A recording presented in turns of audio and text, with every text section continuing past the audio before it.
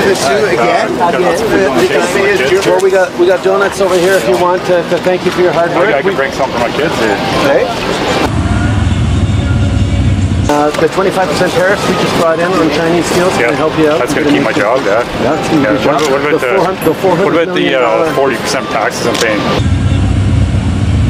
And I don't have a doctor. The $400 million that we invested in your car means you're going to have a job for I think you're only here for another year. We won't see you around probably another year. I guess. That's what elections are for. That's right, that's right. And I look forward to everyone exercising the right to vote. Yep. Basic choice. We're going to invest in you and your job. So I don't believe you for a second. Dental care? Do you know anyone who got dental care?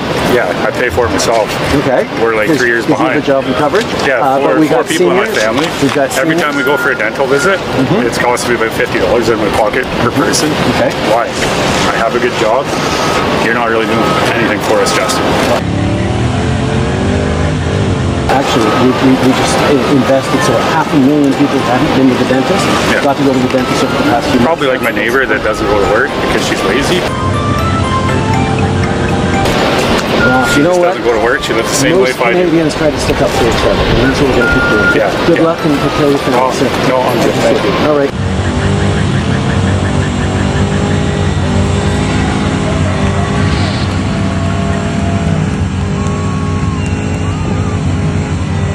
Have a nice day. Have a good day, sir.